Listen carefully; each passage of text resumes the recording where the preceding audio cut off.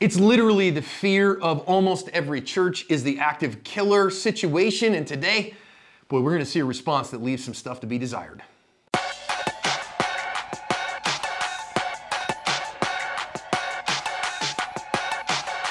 Hi everyone, welcome to today's badge cam lesson here on Active Self-Protection. I'm your host, John Correa. I'm your co-host, Mike Williver. Today's video comes to us from, you know, when I pause, it means it's Houston, Texas. Yeah. LuckyGunner.com is my go-to resource for in-stock, fast shipping ammunition. Whether you're looking for rifle ammo, handgun ammo, rimfire ammo, or shotgun ammo, go to LuckyGunner.com for the best place on the internet to find it all in stock and ready to ship. They have stood by us all in this ammo pandemic, giving us great education via their YouTube channel and their ballistic testing as well. Go and check them out and find great ammo ready to ship at good prices. This woman shows up at this is a humongous church, Lakewood Church in Houston, with her 7-year-old in tow. She's not part of the congregation. She showed up just before the Spanish language service on Sunday afternoon. And you're gonna see here, I've sped it up just for the sake of time.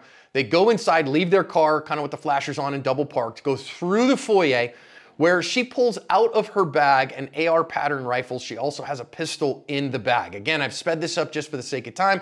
People are getting ready for the Spanish language service. This is a humongous church, 40,000 something people.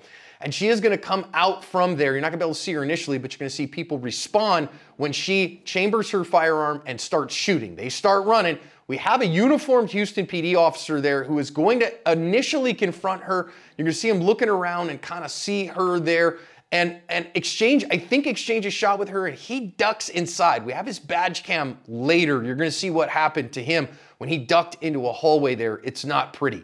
Now, other folks are gonna run off and try to get to cover. You're gonna see our perp here is then going to come back around. That's her at the very top there. Now, I'm leaving this play on single speed. And quite frankly, it's gonna take a lot longer than any of us would hope in this kind of situation. Now, thankfully, everyone is bugged out of the area, but she puts her bag down that when we go listen to the badge cams, you're gonna hear her screaming at officers that she has a bomb in that bag. She's gonna pull her rifle, and then the rifle looked like it was either out of ammunition or she had some kind of a malfunction in it at some point, so she's trying to clear that. While there are other officers who are gonna flow her way and try to engage her from fairly significant distance. And if you're paying close attention, you're gonna see a couple of times here that you're gonna have right there, for instance, a bullet go and hit the wall behind her. So they're not able to get any shots on her while she's just sitting there and trying to fix the malfunction in her gun. They did have some exchange of gunfire. It's kind of unclear as to whether that gunfire was from the pistol that she had with her or from the rifle. I think from the pistol though, because the rifle I think is out of commission at this point. And as you can tell, we've already gone over a minute here. She's gonna wander around a little bit. Now you can just barely see her. The little boy that she brought with her, her 7-year-old son, has been hit in the head. I went and looked at all the news stories that I could, and they didn't say who hit her, who hit the little boy rather, if that was her bullets who hit him or if it was the officer's bullets who hit him. I don't know. He was hit in the head. He's in critical condition, had to have a lobotomy in order to save his life, all kinds of those other things. Well, finally, they're gonna get a bullet in her, okay? And put one in her and put her down. And she's screaming the whole time. You'll hear this on the badge cams, you know, oh, stop, I need help, and those kinds of things. But thankfully officers kind of see what's going on with her here. There are some officers coming from the other side as well. And so there's a big response. I mean, Lakewood Church has a large, congregation. And so they have multiple uniformed cops, also some off-duty Texas Alcohol Beverage Commission officers who are off-duty and working as church security, who I think are part of the congregation. And those guys are in suits, not in uniforms. So you're gonna see her finally, they're gonna get enough bullets in her for her to go down 2 minutes and 15 seconds after she shows up. There's the TABC officer that you see finally seeing her. And you're gonna see him here. This is the officer who actually engages her, who is in a suit because he's working as a church security officer, a member of the congregation who happens to be a peace officer in Texas with the Texas Alcohol Beverage Commission, not a uniformed Houston PD officer. There's several of those as well. But you're gonna see him kind of sneak over and go through an entire magazine and then get a second magazine in the gun and then go to work from there, again, having a hard time with hits. We have multiple badge cams. I want you to see what happens here. It's a lot. Let's listen in.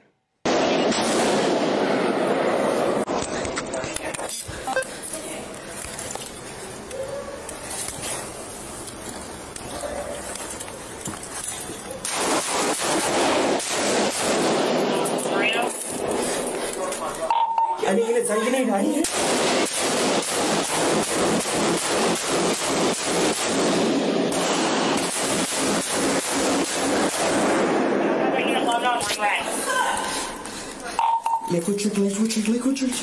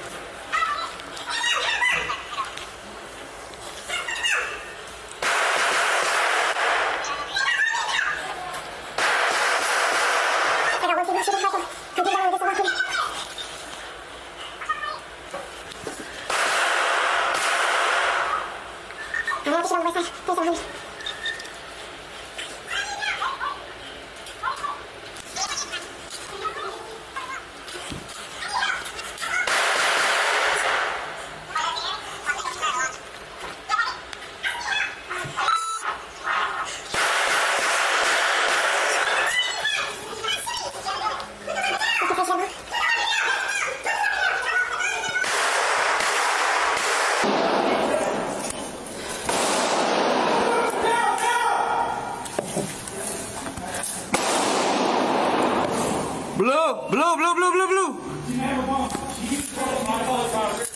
Blue, blue, blue, blue.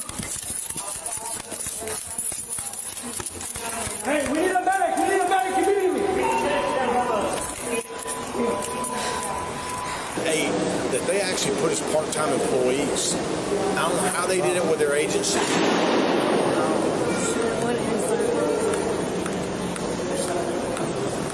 What are people running?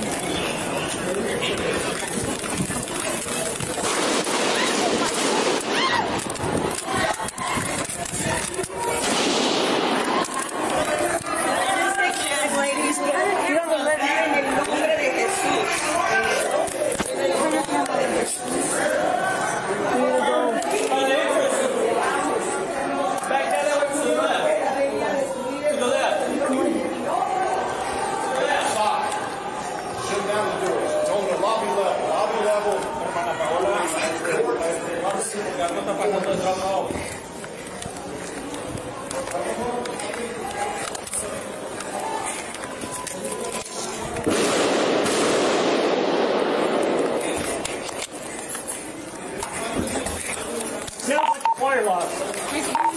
Wire area. 3639. You're at Lakewood Church. We need units now.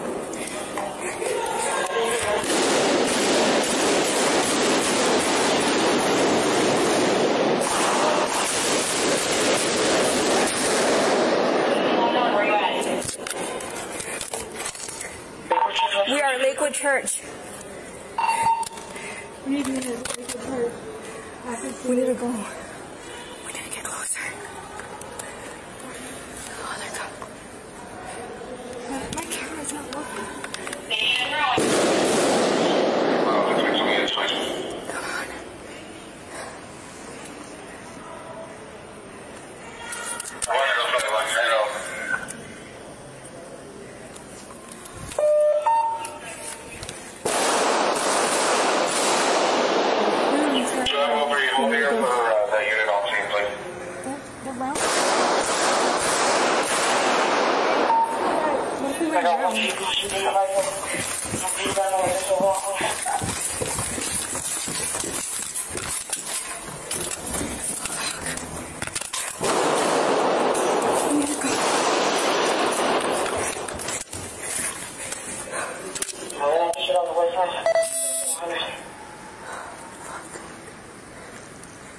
Come on.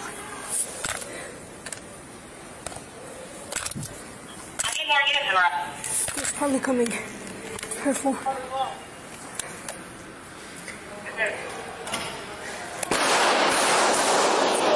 Let's approach. We need to approach. Come on. Come on. Come on. We need to approach. Father God, just be with us. Forgive us our sins. Come on. Come on.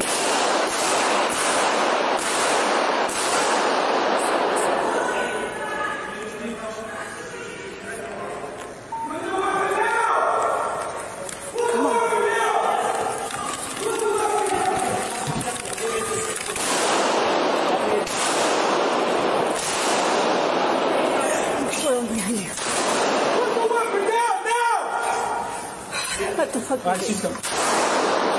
She's down. She may have a bomb. You need to call. You need to call SPD. You need to call SPD. Well, I already got them called. Hey, we need a medic. We need a medic immediately. Put the weapon down.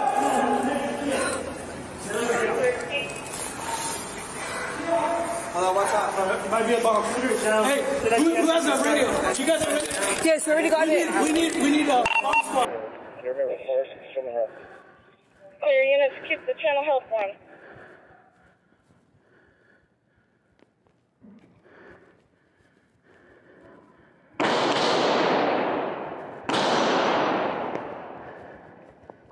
Number 2, do you have the description? No, ma'am. Sure.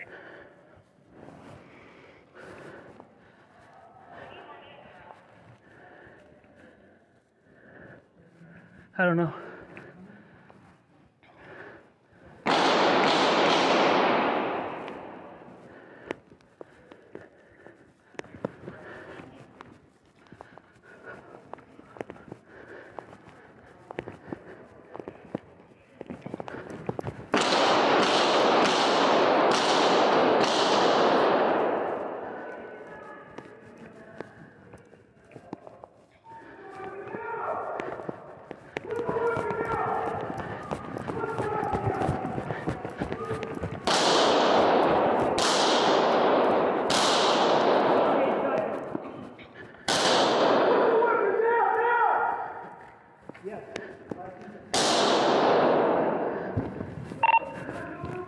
She may have a bomb. She needs to call. She got to call. You need to call SPD. 42 Adam 28 is going to be a female. She's down right now. We need a medic. We need a medic immediately. We have a kid. Put the weapon down. Number 2, repeat. Our perp did end up dying at the scene. She took the foyer temperature challenge. We have a rule at Active Self-Protection. I will never mention the name of a perpetrator of mass violence like this. We call that the some asshole rule at Active Self-Protection. The little boy is still in serious condition. Again, had a lobotomy. We don't know which bullets happened. I don't know that they recovered one from his head. May never know who did that, or they haven't released that at the very least. She did also shoot one congregant in the leg with her .223. He received a fairly serious wound, but was released from the hospital several days later. No officers were harmed in this particular one, and thankfully they did put her down. There was some mention on some media sites that there was some issues of maybe that this shooter was like transgender, where there's some LGBT issues or hate or any of those things. Those proved to be unfounded.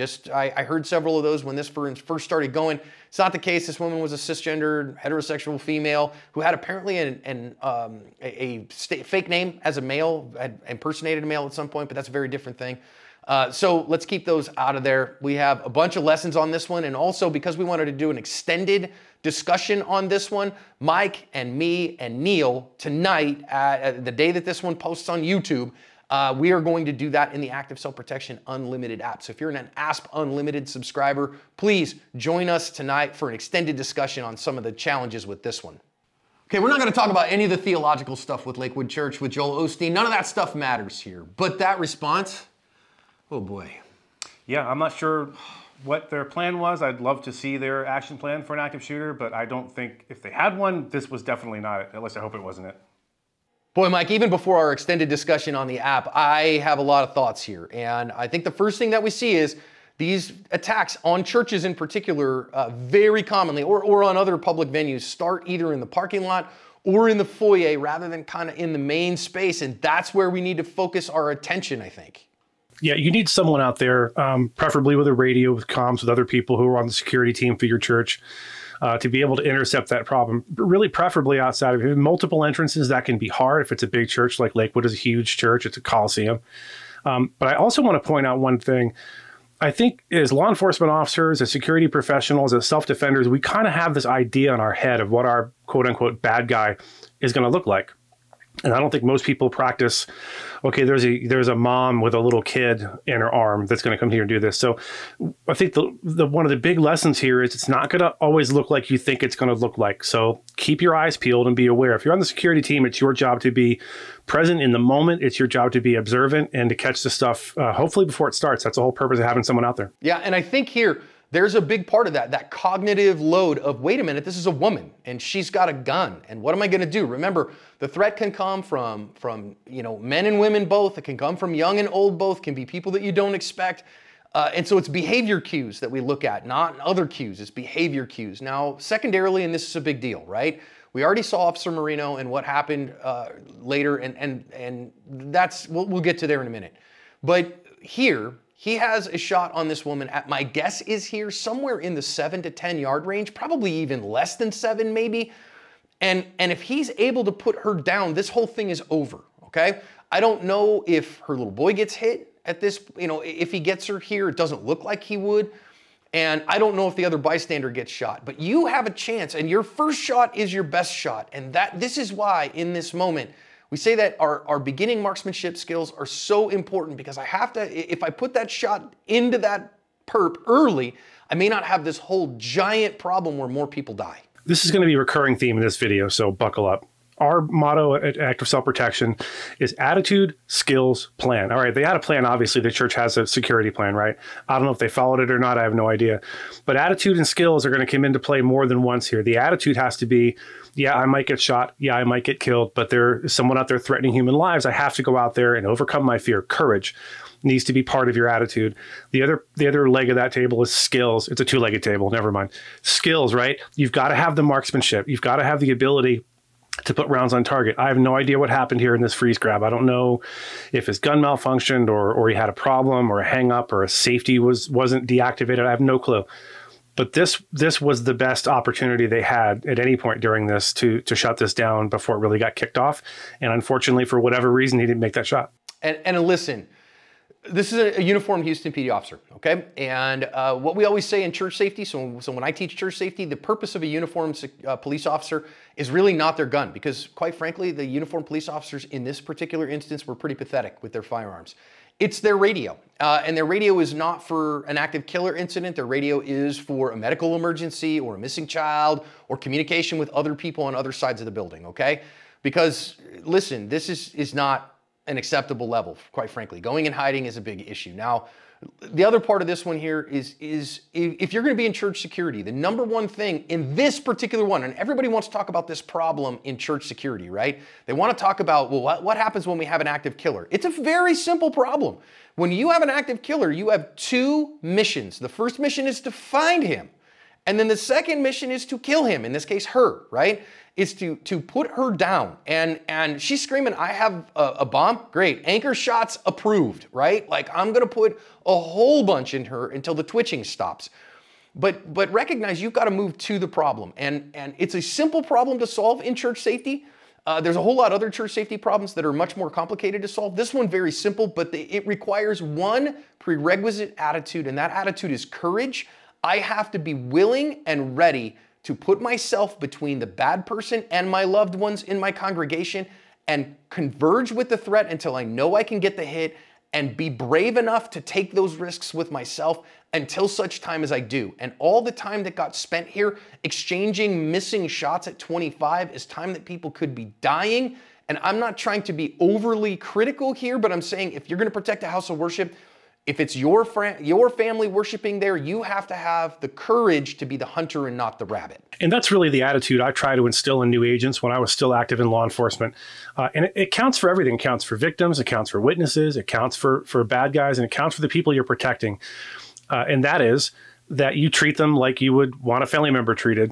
In this case, you know, you're gonna, if your kid or your mom or dad or your brother or sister, your wife, husband is the one potentially being threatened, I promise you, you're going to find that level of courage. You need to treat the people, the congregants in this congregation, like they are your family members, and protect them like you would a family member. And I think, again, the idea that you're going to hide it out or hope she doesn't shoot anybody is just, it's a non-starter.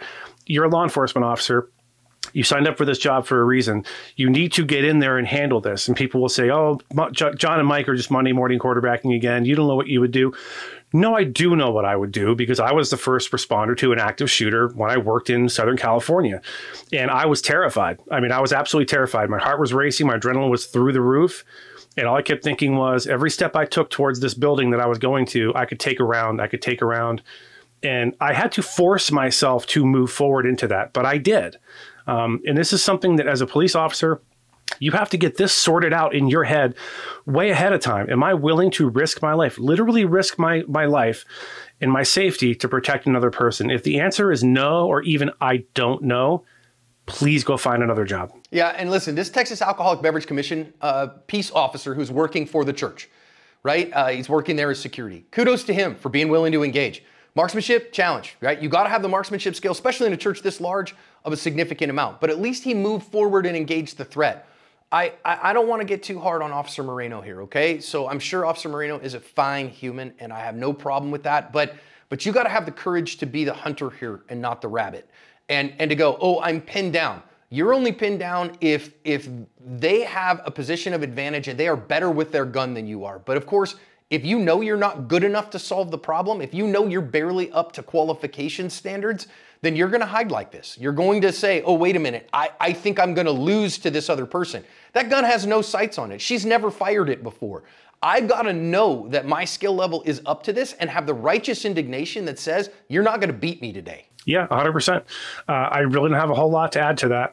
I think we should talk about the marksmanship piece for sure. As John just mentioned, look, if you're not up to snuff with any of your firearms or any of your equipment for that matter, you already know that, right? As you're watching this video, you're like, yeah, I really should be getting to the range more. I really should be getting some outside training. I should be doing more than I'm doing. You know that already. So this is your wake-up call. Don't let this be you being talked about, on one of the biggest self-defense channels on YouTube. I don't want that to be me. I don't want to fall in with that Uvalde crowd, with that mindset of, well, officer safety is paramount. I can't go out there, I might get shot. Those are attitudes we have to do away with. They have to be done away with yesterday. There's no more of that. Now, those officers in Uvalde rightfully got excoriated by the public for their inability to either think for themselves and have the courage to move in when they should have moved in. And in this case, I just see a lot of officers who I think, John, you hit it on the head. I think they're not confident enough with their marksmanship to move out and try to get some effective shots on fire, with the exception of the Alcohol Beverage Commission or whatever that is, control agent or officer who had enough courage to get in there and try to engage, but for whatever reason couldn't get the shots on target. Listen, if you're going to come out from cover, right, and you're going to try to stop a situation like this, hey, don't waste your shot on on squeezing the trigger and spraying and praying. Get out there and do what you do. Stand tall and deliver rounds, because you might as well. You're already out. Your cheese is already hanging out in the wind. You might as well do what you can to stop the threat. I like that Officer Garcia here at least tells herself, I need to go, I need to go, I need to go. She recognized what was going on here. Now, Deputy Oriana here, this is with the Sheriff's Office. Again, we've got multiple officers, a large congregation. You see, he's got the same problem, right? He's struggling to know where it's coming from. Now, in a big building like this, you might struggle to know where the shots are coming from. But go towards the sound of what you think is the problem, and you are the one that's there to solve it. You have to be willing to do that. And again, I think there was a lot of failure of that. Now, the other thing here, final kind of bit, this little boy has been shot, and you've got to deal with the shock of, I've got a 7-year-old with a bullet wound to the head. Solve the problem and then immediately switch to the first aid portion of your life, and not just staging them, but rendering aid and doing what you can. Don't know what they would have done here. So, okay, eventually the TABC officer was able to put this threat down. I think this is one of those cases. She said she had a bomb. I would have absolutely anchor shot this problem. I would have shot this problem until she stopped twitching at any capacity because of that. And I'm not saying that to be a badass or whatever. I'm saying if you hear that, that's a real threat, and that switches your mode and your understanding of things, right? This is a shot across the bow for all of us who protect houses of worship, that this problem, which is very rare, happens maybe twice a year in churches in America out of 50 million worship services, but it is a straightforward problem that requires first and foremost courage, and then secondarily a marksmanship challenge that is very significantly higher than I think most private citizens train for sure, and most police officers train for as well. Those are the two things that are required here to handle this problem, protect your congregation, and cover your ASP.